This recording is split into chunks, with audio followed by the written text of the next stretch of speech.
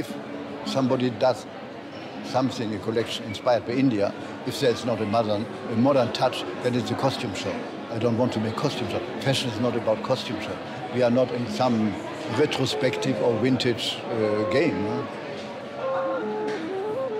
Because India for me is an idea.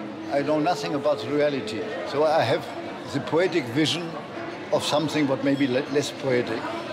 Mix of English chic and Indian influence is something very elegant. Huh?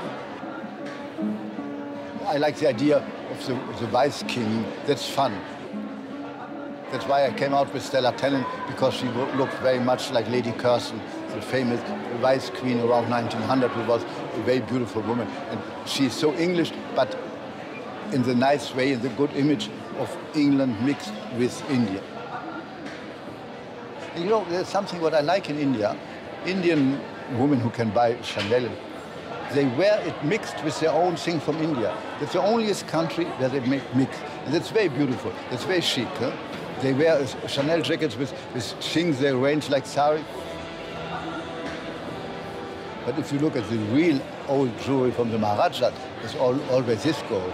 In fact, it was much chicker. It wasn't brassy at all. It's not shiny at all. Yes, they had most of them in white gold and platin. They were exactly like this, but we reinterpreted it with other stones and everything. Huh? It's quite pale color, in fact. Yes, it's pale. It's not aggressive. Huh?